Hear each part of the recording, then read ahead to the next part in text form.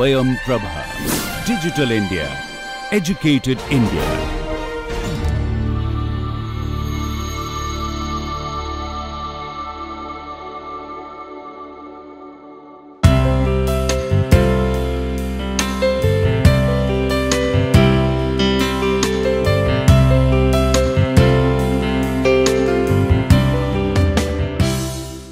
Hello everyone, welcome to the NPTEL online certification course on structure, form and architecture. I am Dr. Shubhajit Sadukha, Assistant Professor in the Department of Architecture and Planning, IIT Roorkee. So, I am offering this course with the aim to get some better understanding on the structure, form and architecture, which are seem to be very important for especially the students who are pursuing architecture and even the civil engineers or the architects, because this lecture will give you some insight on the better understanding of selection of structural system and then the form selection, which will actually support to make our architecture the way we want. And today this is the lecture number 1. This is introduction to the structure, form and architecture, the synergy. Before I really start this particular lecture, let us just understand this subject. As this name suggests, structure, form and architecture comprises of 3 different terminology. So, let us understand what we understand by structure. So, structure has many definitions across different fields. So, pertinent to a building design or architecture, structure is basically a combination of different part and parcel, they act together to support the system, where the form is the visible outcome of any object.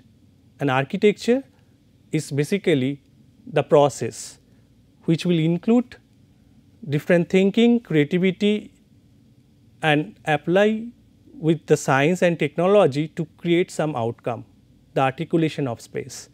And the synergy is basically the strong association with all this terminology. So, in this particular course, what we will learn? We will learn different type of structure that may be used for the architectural design, different form which can be supported with the structure and different piece of architecture where we have the application of this structure. Let us start with these 2 photographs.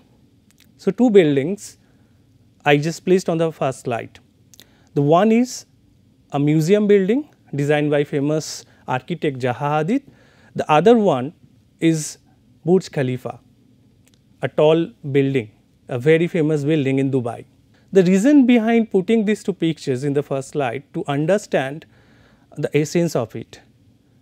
The first one, the museum, we can see this is basically a form which is being created with multiple curves and being supported with some steel, glass and other materials to give a pleasant look. We all appreciate it, there is no doubt on it. The other one is the Burj Khalifa, a tall structures, and it is really fantastic to watch. But this is the final outcome. To bring this into reality, there are different processes. So, one has to design it, then visualize it and that has to be supported with the structure. So, can I say that this is only the form based creation or it is just the imagination?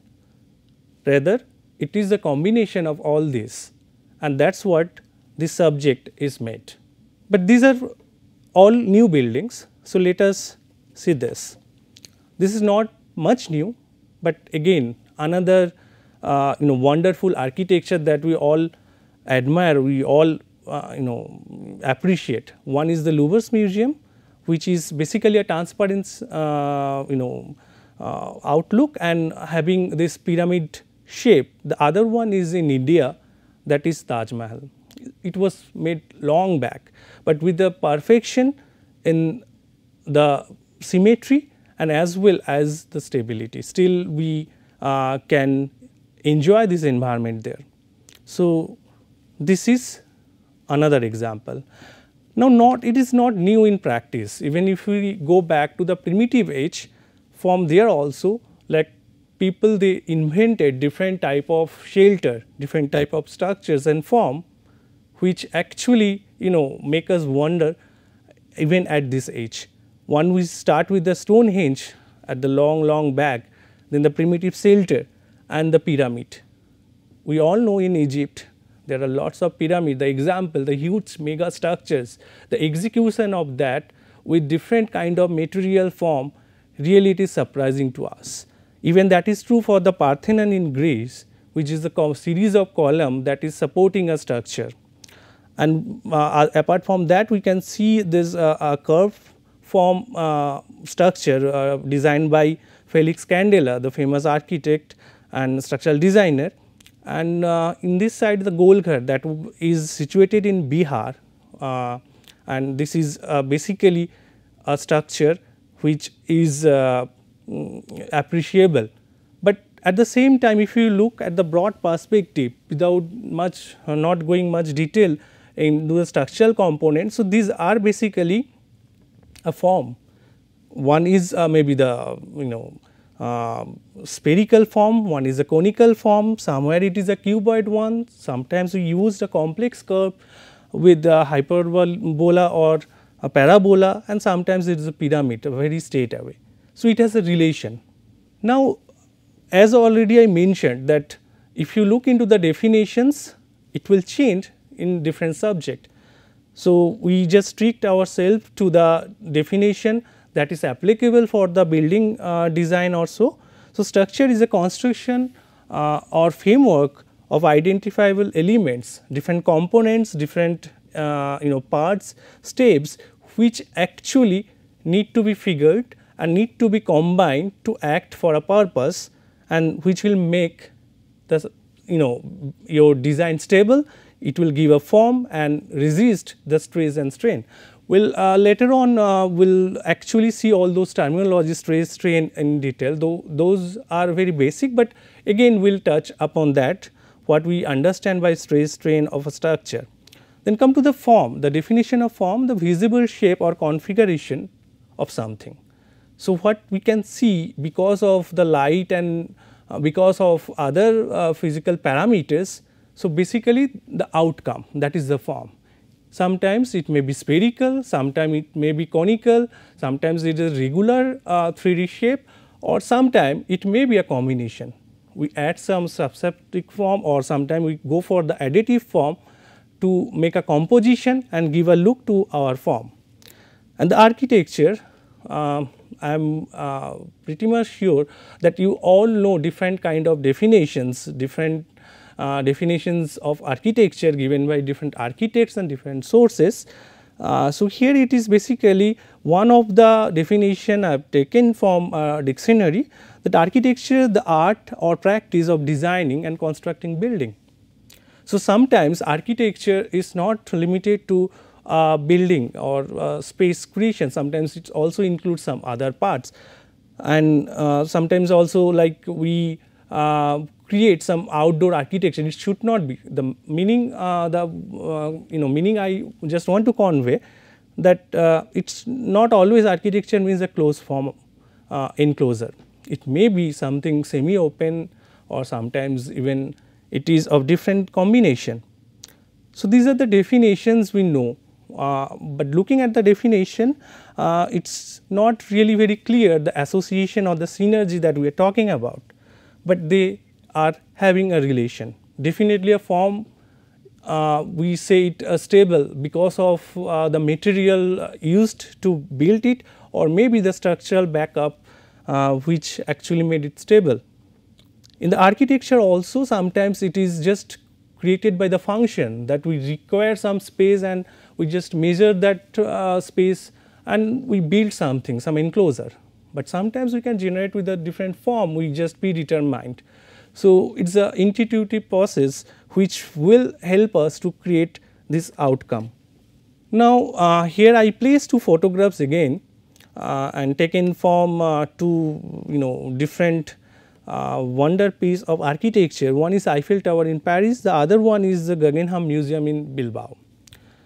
So, my question to all of you, looking at this photograph, the first what comes in your mind, is this an example of a structure or a form or an architecture? Already though I mentioned that I have taken these examples from great architecture, but still the option is on. So, some of you may say that okay, Eiffel Tower is a kind of lattice structure, is made of steel and is a creation, is a structure, and I can debate on that maybe it is just a form that is being created with a perfect symmetry, with some scale and proportion, and as because it has some utility spaces, so we can also say it is architecture. So, if I get a definition in this case, all answers will have the right sense. So, we cannot really distinguish. Now, come to the other one, the Guggenheim Museum is a very complex design and developed on the mathematical calculation and all different surfaces, different curvature, the application of material. So, it is something a form which actually depicts some transition and create this beautiful piece of architecture. So, again we cannot define these two photographs with a single answer, we cannot discard other two answers from this. Now, this is a simple photograph that depicts all, like what comes first, structure, should we start our design with the structure keeping in mind, or should we start just the form? So, it's very tough question. Yeah, to me it is very tough, because when for a student of architecture, when we give this subject any design assignment and ask them to design it, so we give them some requirements. So, whether they will first start with creating the form of that, or they have something in their mind about the structure they can use. So, it difficult task for them, but definitely we cannot neglect one for the sake of the other one. So, we have to give the equal emphasis to both of them, the form creation as well as the structure, probable structure that can be considered for making that form. So, we need to think this simultaneously. So, for making it very comprehensive, very stable, and a great outcome that we want from the design. So, we need to think both the form that can be taken off, the structure that can be helpful to create that form, as well as overall it will give the architecture that we want. Now, the next slide, this slide is basically a representation, like again in the continuation of which comes first. So, it is very difficult to say that time, but in this picture if you see there is a skeleton and the mass that creates the beautiful human like us. So, always if we appreciate the outlook is basically what we see, we can appreciate the human looking good and all, but at the back it is being supported with the skeleton, the bone, and also that is being well structured. So, that is another important thing, though we have different parts of the skeleton, different components, but if they are not tied up in a right manner, so we cannot function, so we cannot appreciate, and that is so true. Even the recently built the Statue of Unity is a huge structure. So, the outcome is looking as a sculpture, but if you see the construction, so it is made of different structural element that are combined together to give the stability, and end result you can all see this really a great structure, or you can say the sculpture or the form, or even the space created inside it, the architecture. So, looking at these two slides, what we can understand as of now, that we cannot think structure and form separately. So, structure is an integral part of the form, and we should keep this in our mind when we take up any design, so that from the day one we can actually start thinking of the probable structure that can be used for the design, but definitely we cannot fit everything everywhere. So, based on a requirement we will fix it. I give you another example. Say for example, I have this pen. It is a very simple design, but is not that much simple. So, basically the result we are getting from the refill. So, in this the refill is a very tiny thing, and if you just give a try to use that refill to write, you will not be comfortable. But when we use the body of this pen, maybe of plastic or maybe of metal, to give the grip. So, one thing is your basically the anthropometry and the ergonomics, which will help us to make the grip. This is one point, but at the same time this body will make it more stable, so that you can use it very comfortably. So, like that in each of our creation, to give a solid or maybe a stable outcome. So, we have to think about the structure, how we can fit it. Now, this is one example from Beijing, China. So, that was built recently, the Bird Nest Olympic Stadium. So, this is again another example of a structure which is inspired by the nest. So, here we can say the form was taken at the initiation is just a bird nest, but the execution, the proper alignment of the beam and column, it is very important here. It is not so much regular that we often see in our building, regular buildings. So, this is another example where the form is predominant than the structure, but again to make it happen, to get this feeling that we can resemble this with the bird nest, that has to be supported with the right type of structure. Now, go back to the next, go to the next one. So, this is another example of the form. So, this is a photograph of TWA terminal, and this is basically the main terminal building.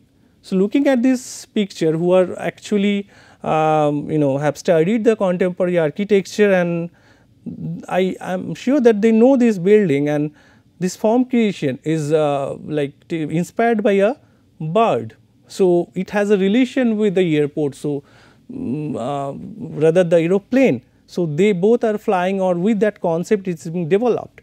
But the roof structure, if you see, that is very important to think about the type of structure to be used, and who are having experience of airport, any international airport or a standard big airports. So, we need some huge span, whether it may be an example of our Delhi airport, or maybe the Kolkata airport, or any airport if you visit. So, we need that span so that people can move easily.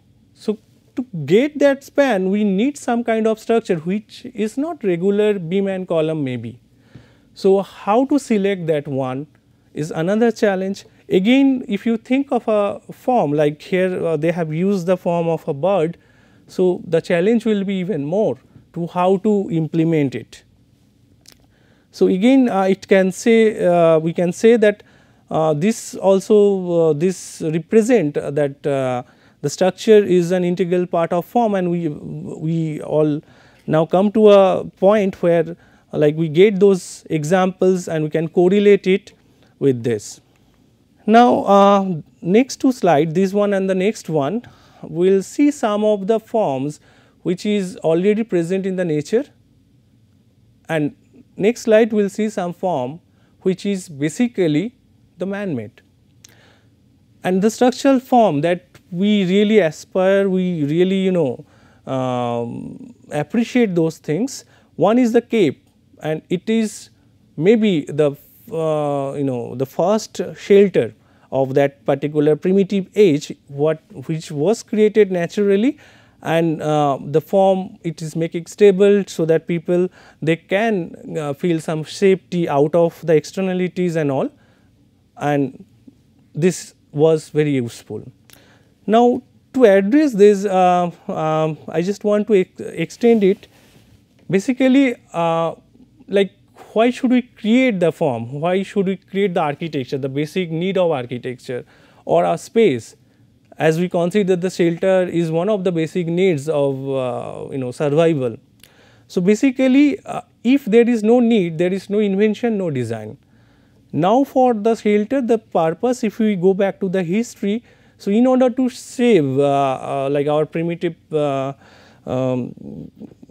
age ancestors, they actually had to save themselves from the externalities from the other animals and all. So, that is why shelter was much needed, though it was a tree house or the cave, or later on they invented many other things to get survived from the externalities. So, that was the need. So, that creates the requirement to create the space, the enclosure which will be safe.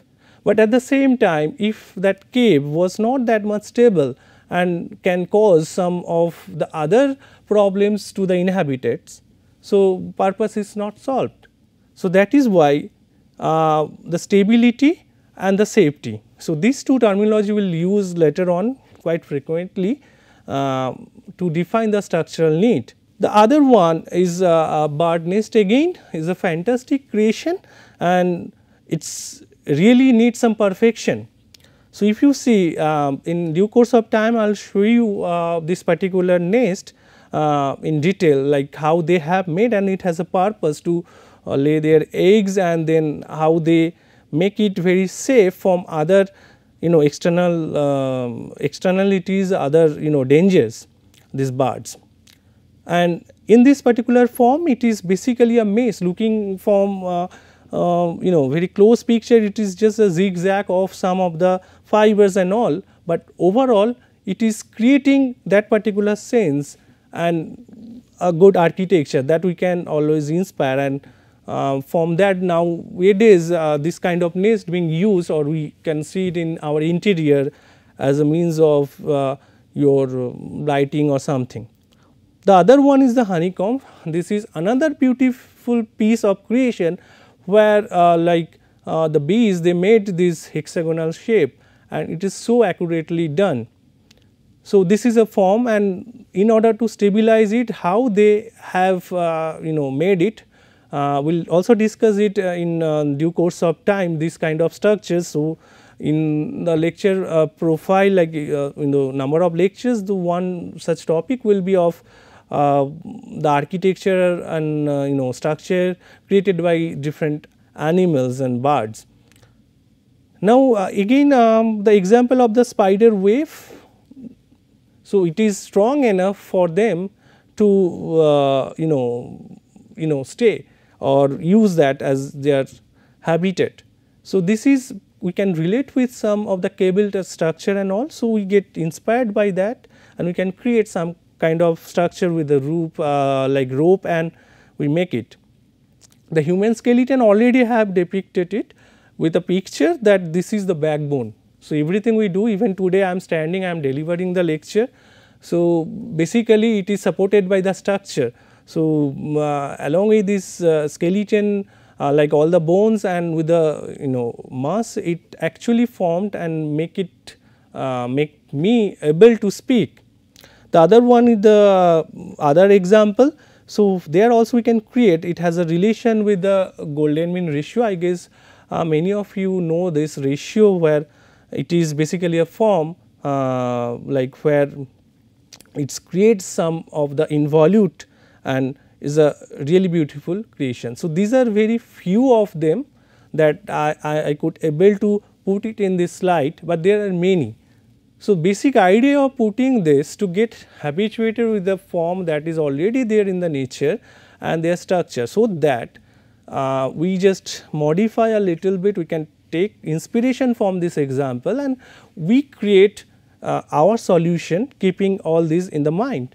But based on the requirement, definitely things is going to change. Now, these are some of the man-made structural form, where igloo is another structure which is being made in in case to get the comfort from the outside, like to save ourselves inside and get the comfort from other externalities outside in that.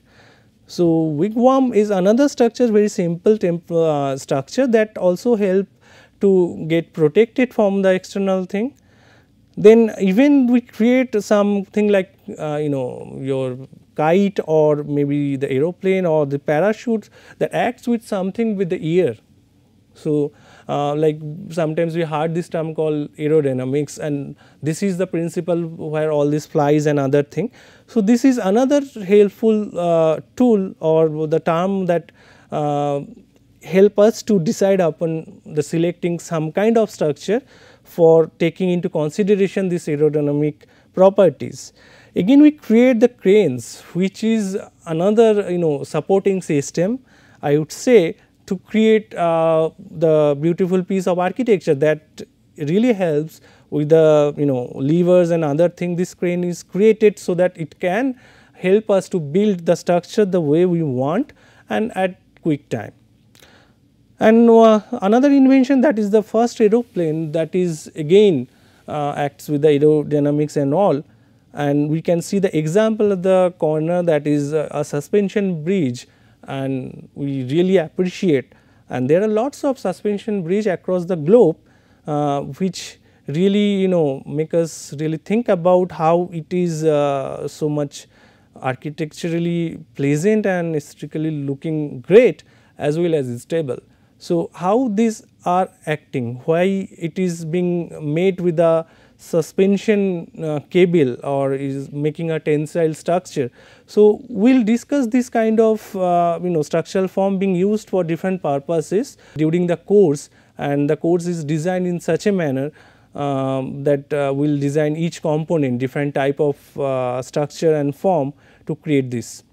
And last but not the least in this slide is the example of a cell structure which is situated in India, Baha'i temple, and this is another example where like it is a meditation hall being created, where like this cell structure is help and how it is creating the form of a lotus, and sometimes we also refer it as a lotus temple.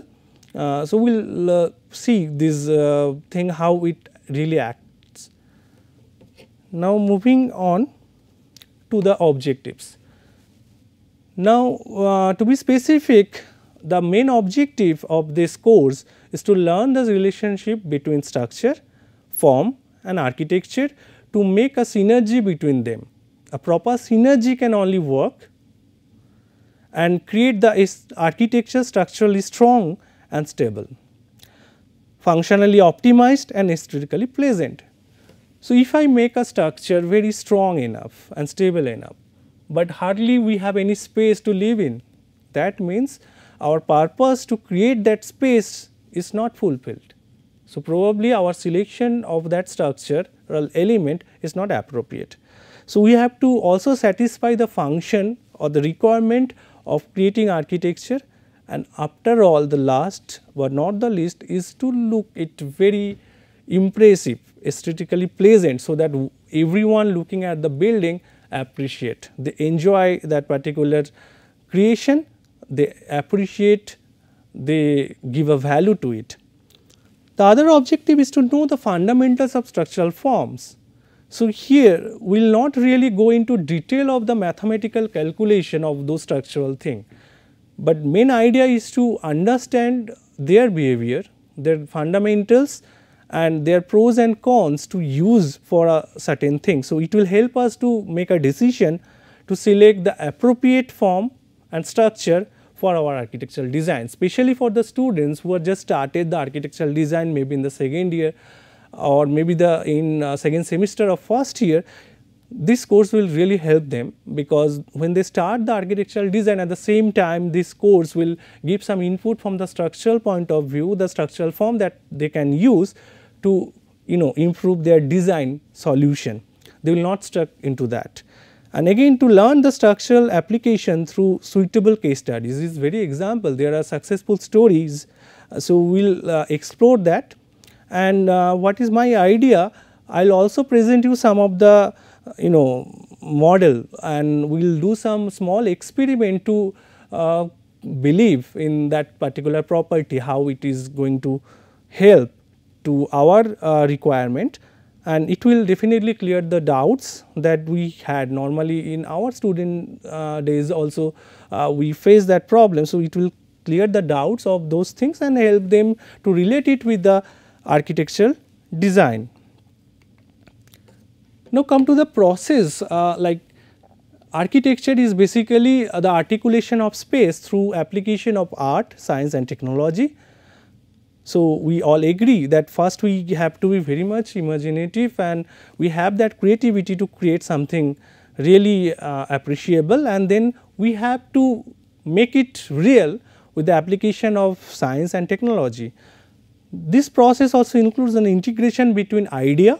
First, idea should be there to create something innovative, then the technology and the control. The control is very important, where we manage it, and then definitely the one of that process includes the fulfilling of the requirements. So, if we fail to fulfill the requirements, maybe the solution will not be appreciated.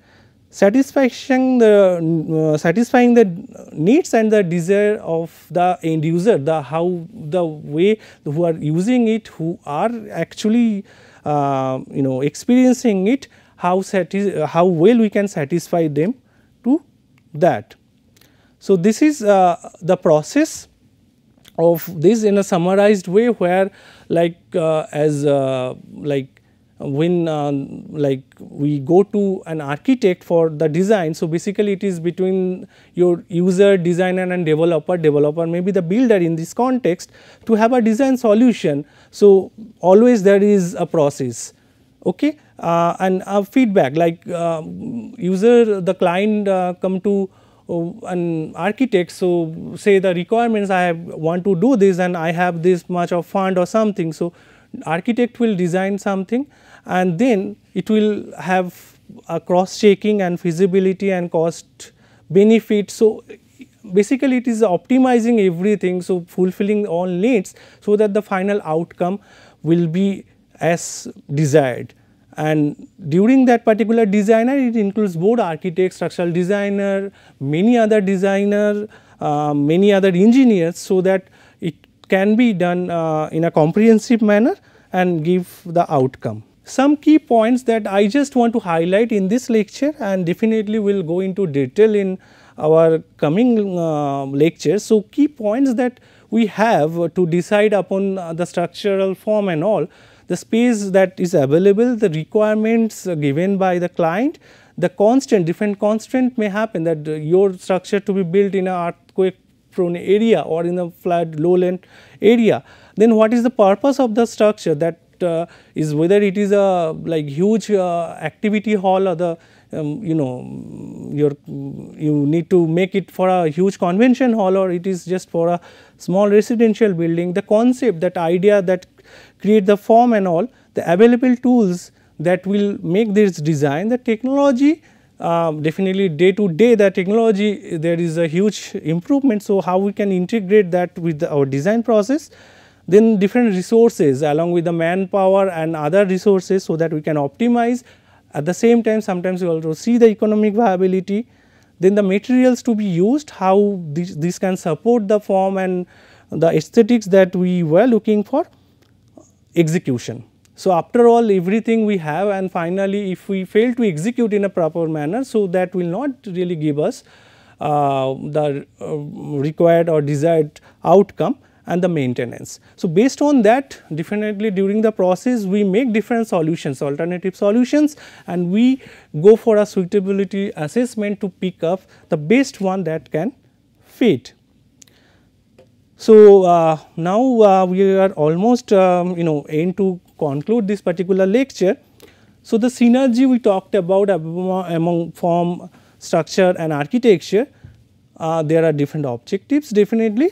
So, this synergy, proper synergy will ensure the safety of the user, fulfill the requirement, very obvious, satisfy the functional need. So, one of the primary points that we have to look into, and optimize the resources. Resources, as I already mentioned, it may be the material, it may be the cost, it may be other manpower, etc.